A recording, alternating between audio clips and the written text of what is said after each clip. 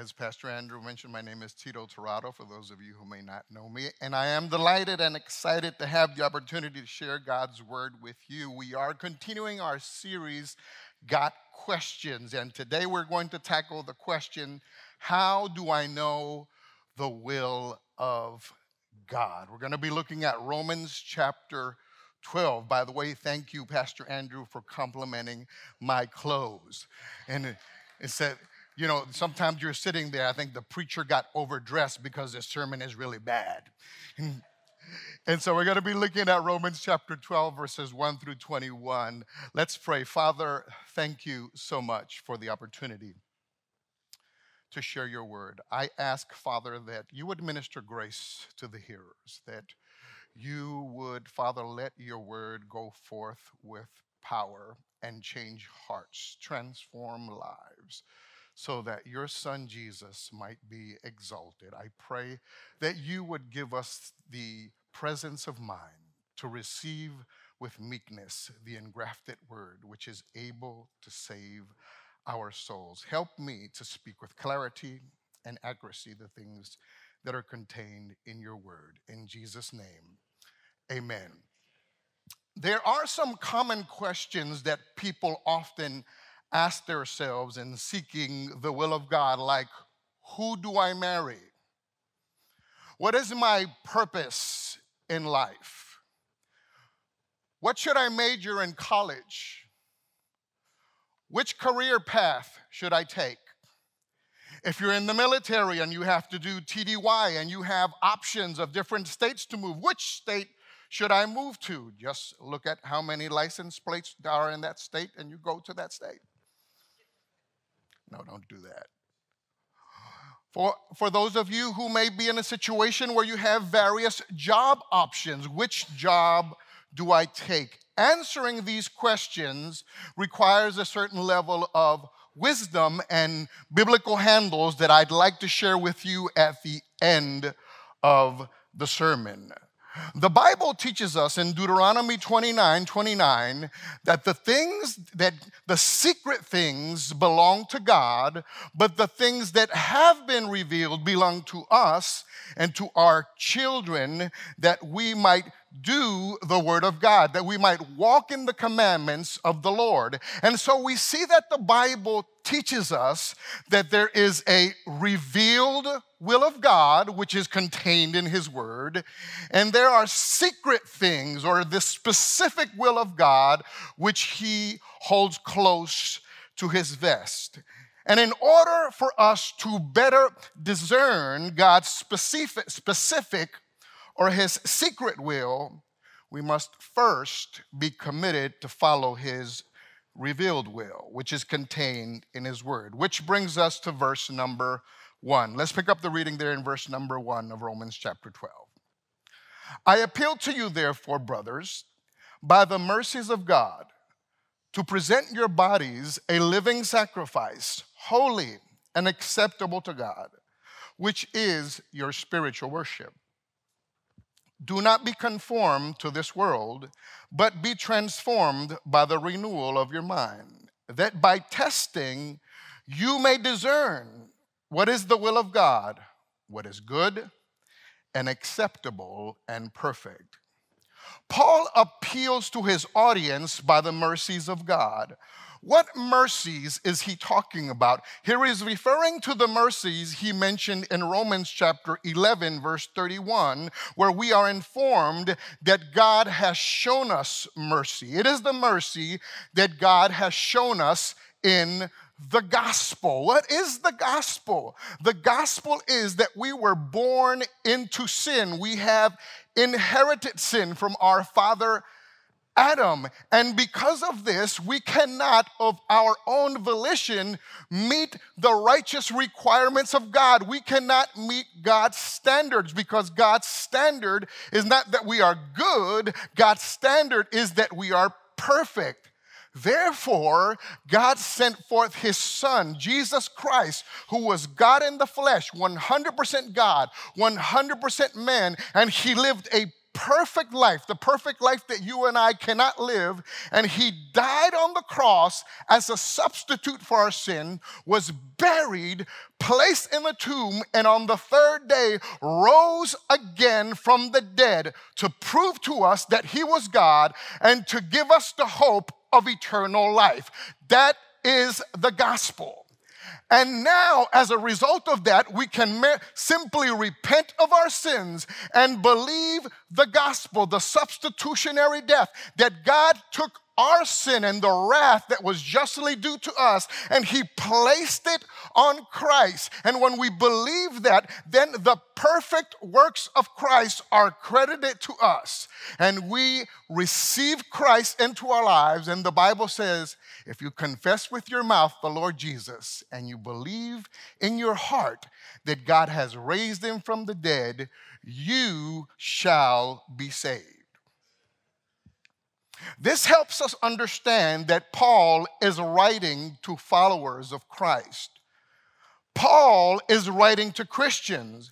He writes to those who have received God's mercies.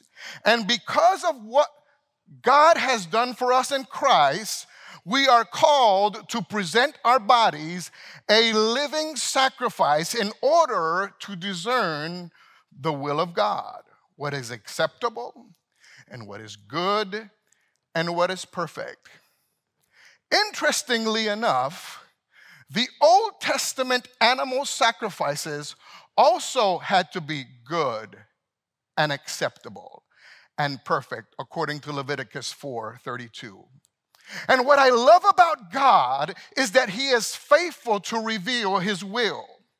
He has given his revealed will in his word, and he will be faithful to make known his secret and his specific will in time. However, God calls us to walk in his revealed will first before he reveals his specific will.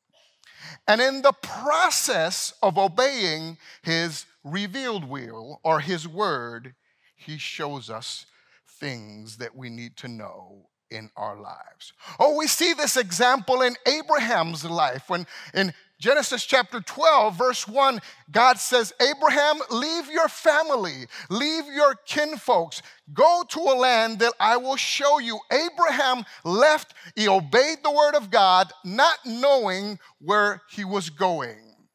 And yet, in time, later on, God shows him the land he would inherit. God shows him that his descendants would be multiple. And he tells him that Sarah would have a child in her old age. Through every act of obedience, God progressively revealed his specific will to Abraham. So we see that even with Abraham, who is God's friend, God revealed his specific will to him as he obeyed his revealed will, as Abraham obeyed his word. What's even more interesting, the Bible gives us some specific verses that speak directly to the will of God. Excuse me for a moment. Oh, this is nice and cold.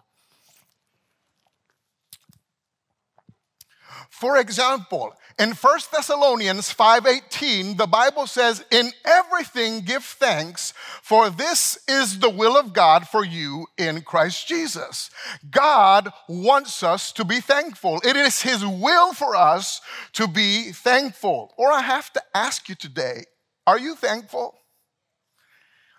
Or did you come to church feeling a little grumpy this morning? Are you a pessimist? Do you always see the cup half empty? In everything, give thanks. Then there's another verse in 1 Peter 4:19. It says, let those who suffer according to the will of God commit the keeping of their souls to him as unto a faithful creator. There are those times that God calls us to go through difficult situations. And I'm going to make a sidebar and then come back here. There are times we can abandon God's will for our lives because things get hard. There are times that we can abandon God's will for our lives because things get difficult.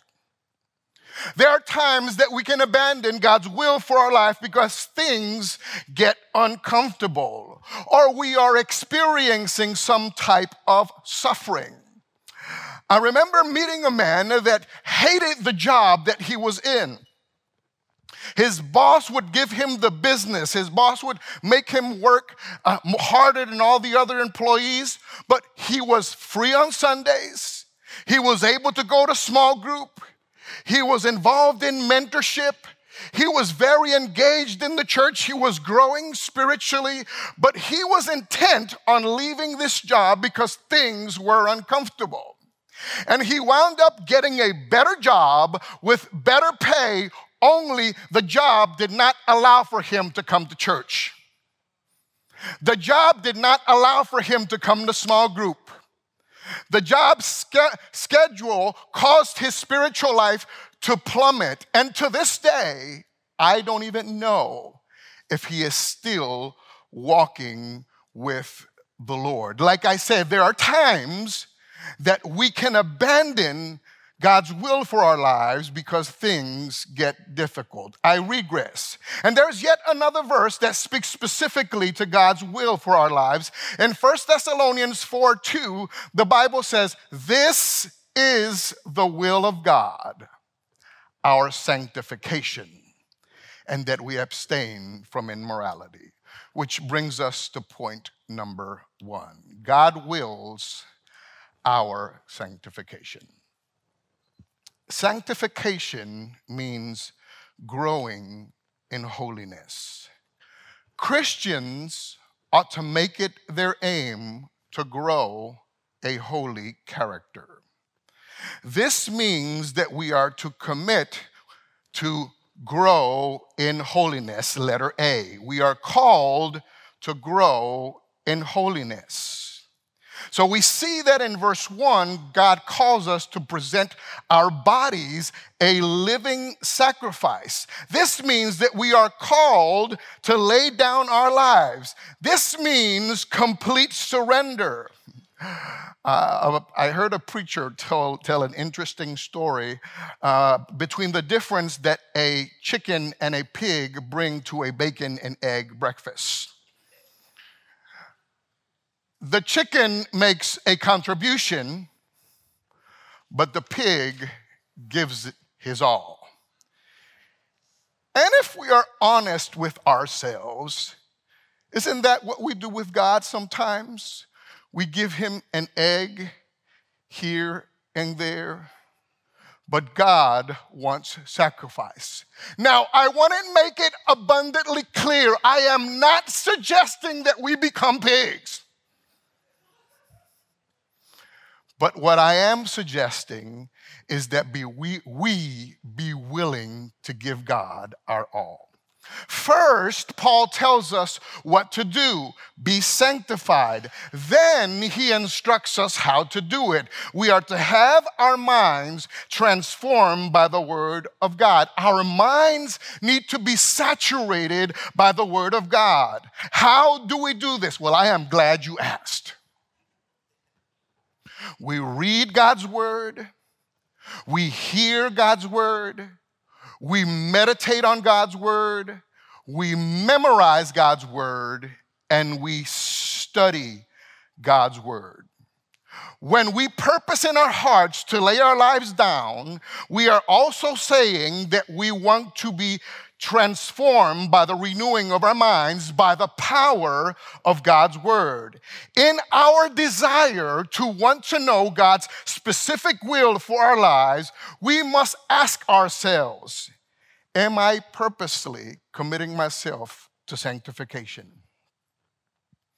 Am I purposely committing myself to grow in holiness?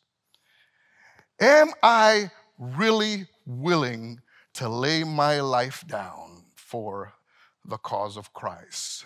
For it is in the process of growing in holiness that God's specific will becomes clearer to us. Let's continue our reading there in verse number 3.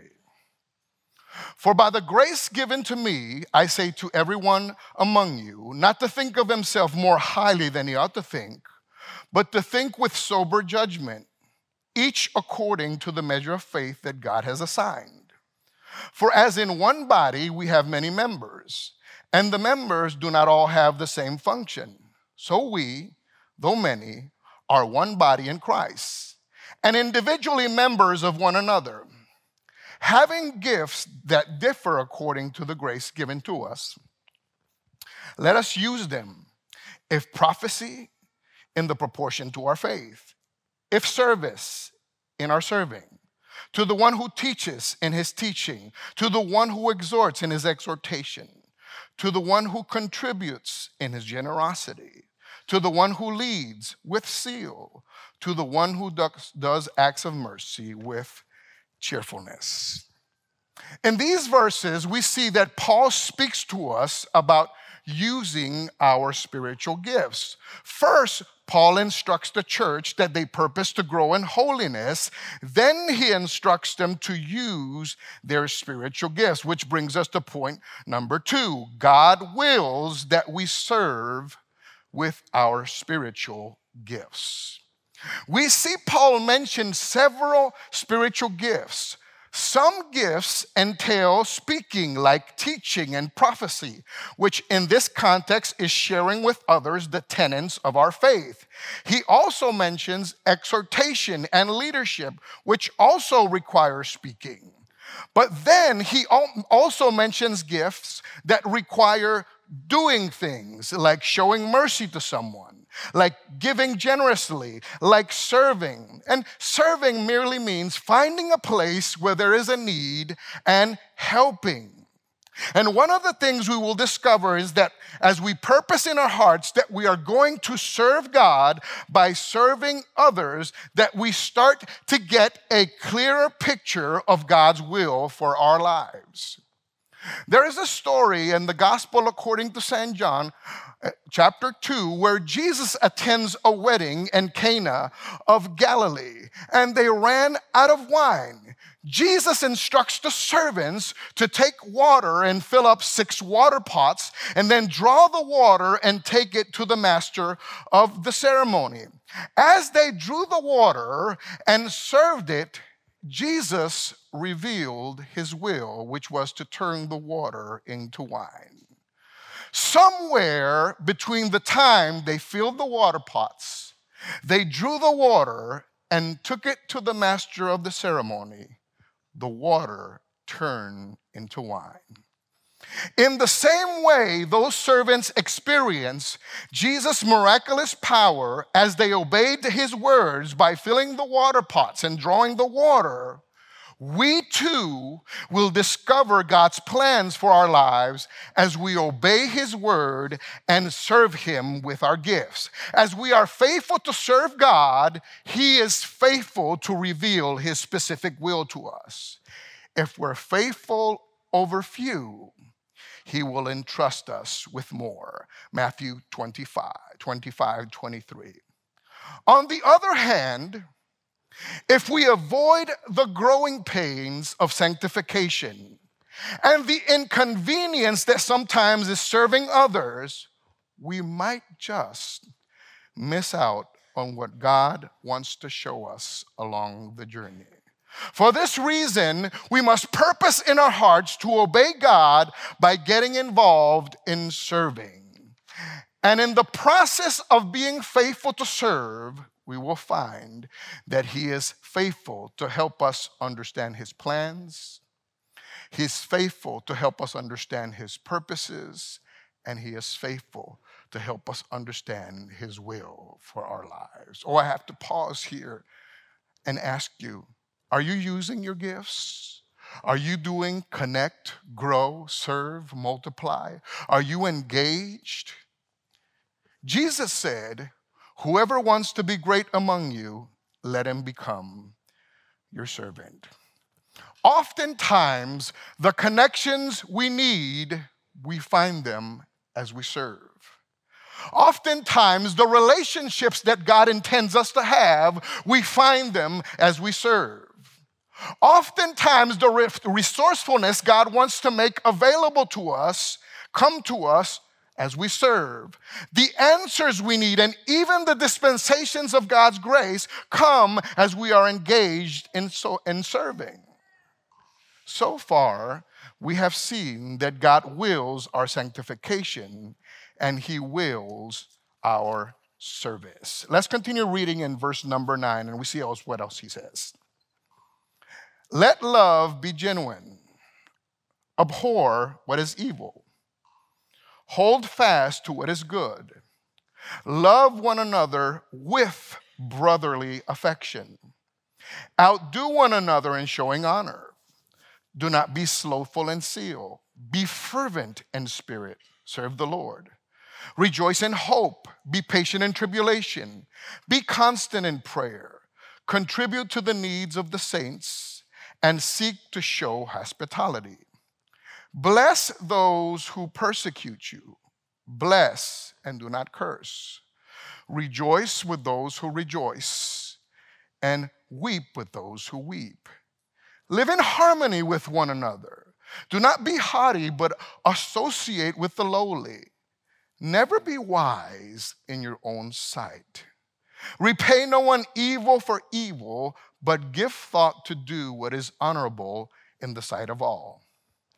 If possible, so far as it depends on you, live peaceably with all. Beloved, never avenge yourselves, but leave it to the wrath of God, for it is written, vengeance is mine, I will repay, says the Lord. To the contrary, if your enemy is hungry, feed him. And if he's thirsty, give him something to drink. For by doing so, you will heap burning coals on his head. Do not be overcome by evil, but overcome evil with good. Here, Paul gives specific instructions about Christian living. He mentions loving each other with sincerity and with affection. We are to be fervent in spirit, serving the Lord. We are to live humbly and honorably before the Lord and others. Then he says, avoid depending on our own wisdom. Rather, we must seek the wisdom of God. We ought to live peacefully with all men and be forgiving and merciful and not vindictive, but actually to do good for those who are our enemies when they are in need. We are not to let the evils that others do overcome us, but rather we ought to let the light of Christ shine through and conquer the evil by doing good, which leads us to point number 3.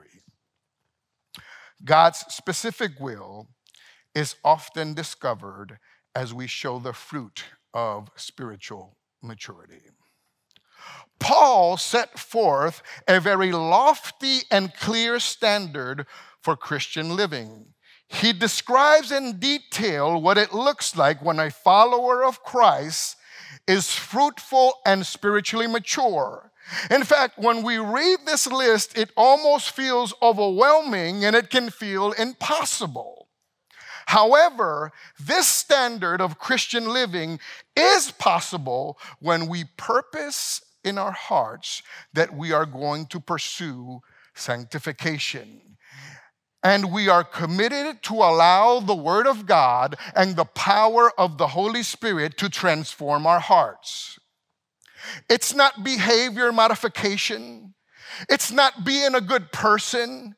It's not moralism. It's being transformed on the inside by the power of the Holy Spirit. We cannot do this in our own strength. Jesus said, separated from me, you can do nothing. It is not by might nor by power, but by my Spirit, says the Lord. I like what Jesus said to the Pharisees when they were talking about behavior modification. He said, clean the inside of the cup first, and then the outside will be clean others also. In other words, Christian character is developed and displayed through an interchange of the Holy Spirit. Dr. Joseph Stoll said, Christ's call means that we are to come after him. And the essence of that call also entails direction. And when we are committed to these things, sanctification, serving, spiritually mature character, God will be faithful to guide us into his specific will for our lives. Now, let me conclude this morning by giving us some practical biblical handles how to discern God's will. Now, let me say this is not an exhaustive list and it is not a perfect list, but it gives us some riverbanks, it gives us some handles on how to know whether or not God is directing us. Number one, commitment. Are you committed to follow Christ? Are you committed to prayer? Are you committed to see him work in your life? Are you devoted to him? Psalm 37 verse 5 says, commit your way to the Lord, trust also in him, and he will bring it to pass. And in Proverbs 16 it says, commit your works to the Lord, and your thoughts will be established. Number two, the commandments. Psalm 119, 105 says that his word is a lamp unto our feet and a light unto our path. As we are committed to follow Christ and we are committed to his word, we are in a better position to begin to be in a place where God can direct us. Number three, circumstances. Revelation chapter 3, verse 8 says this, behold, I set before you an open door that no man can shut. Is God opening the door for you to do that? Or are you knocking and trying to push open the door? Is the opportunity available for you to do that in addition to your commitment, in addition to you following the commandment? I've had some people come tell me that they came to a girl and said, God told me I'm supposed to marry you. I said, the girl doesn't even like you. Is the opportunity available? Are the circumstances lined up? Number four, counsel. Proverbs chapter 15, verse 22 says, without counsel, plans fail, but with many advisors, they succeed. In Proverbs 20:18, plans are established by counsel, and by wise counsel wage war. For in the multitude of counselors there is safety.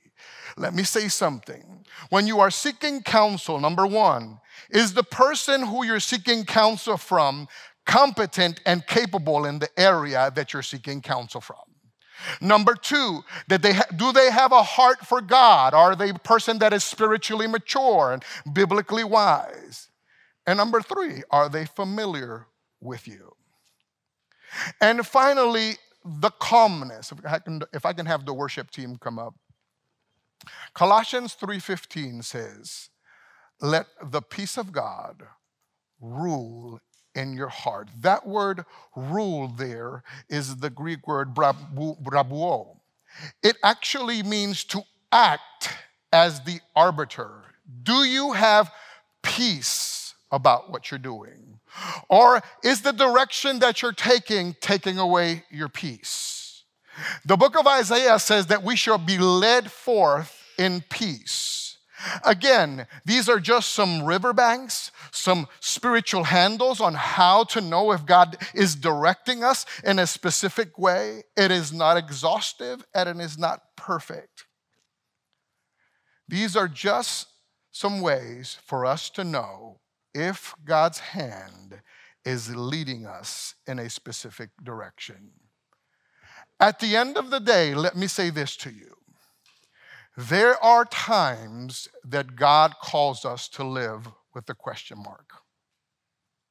God, why did this happen? Why haven't you told me this? Can you live with a question mark? God calls us at times to trust him, even though we don't know what we're going to do next. Abraham, go to a place that I will show you. Now, before I pray, let me ask you this. Are you in the will of God? Are you saved? Do you know that you have eternal life? And if you are saved, are you purposely pursuing sanctification? Are you serving with your gifts?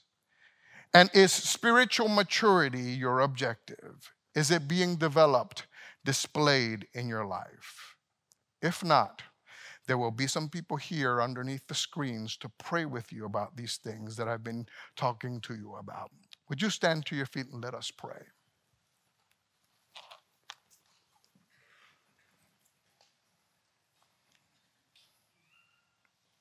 Father, I want to thank you so much for the opportunity to share your word this morning. Lord, your word teaches us that the steps of a good man are ordered by the Lord, and you delight in his ways. Perhaps someone today, Lord, needs to get in your will by receiving Christ into their hearts.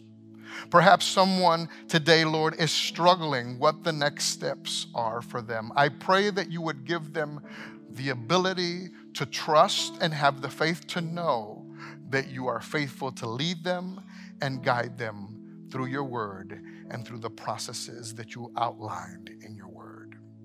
I want to pray your blessings and your goodness and your graces on your people. For it's in Jesus' name we pray.